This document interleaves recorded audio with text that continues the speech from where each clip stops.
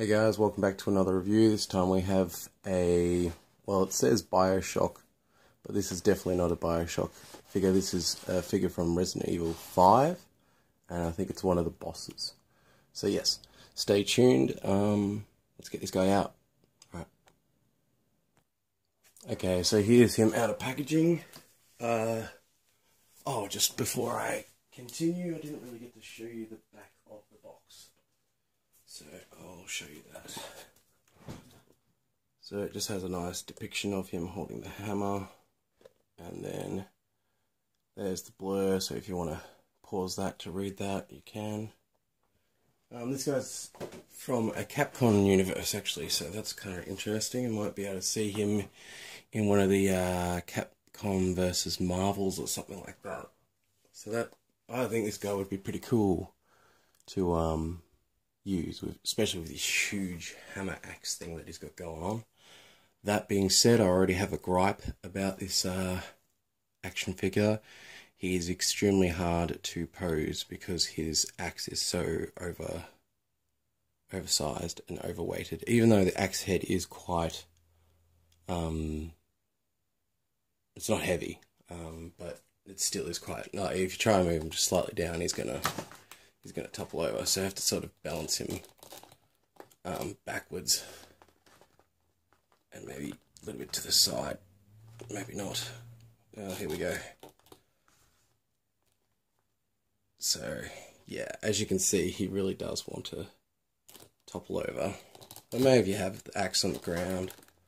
Yeah, there we go. So I might push it down just so you can see that.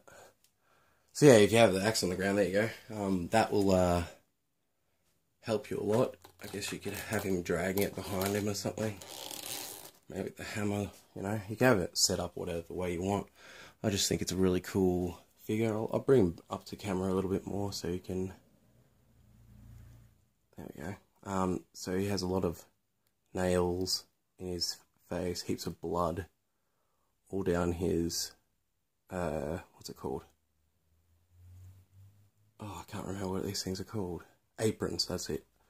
And then on his back, he has some butcher hooks. And then he's done something, I think he might have had a big pimple, and then he just thought he might stick some nails in his back to try and get the pus out. But that didn't really work, so yeah, no, I'm just fucking with you guys. Oh, it's gone out of focus again. Hey, oh. Oh, let's see if we can get it back in focus. There you go. Okay, so now you can really see the detailings of all the little stitches and everything. So he does have some really good detailing on him, this figure. I think I played the game once or twice, but I didn't really get up to the point of seeing this guy. And I sort of thank God I didn't, because that would be fucking terrifying, I reckon, going up against this guy. I think I will probably get the other two figures of the wave eventually, which is the people you play as. But yeah, maybe I can get him with you. Sorry guys, I'll just take him off screen for a sec, just so I can maybe get him. Oh wow, so he actually does pop off. So he is on a peg, so that's something interesting.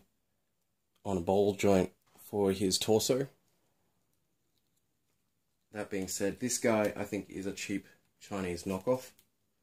But that being said, you wouldn't notice if you had, you know, if you had the real one with you, and then you have this guy next to him, it would be quite hard to know which one is the one that's the knockoff.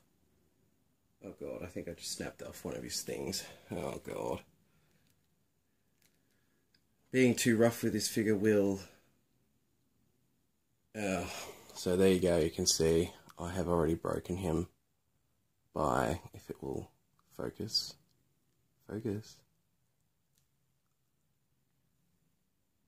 go. So now you can see right here, I have broken off a piece from here, unfortunately. We have too much force on these things, they are fragile, so taking him and make sure you're not holding any part of him that has any of those, what are they called? nails or anything, be careful, because obviously I just did break one. Luckily, I have that many figures nowadays that this doesn't really worry me anymore.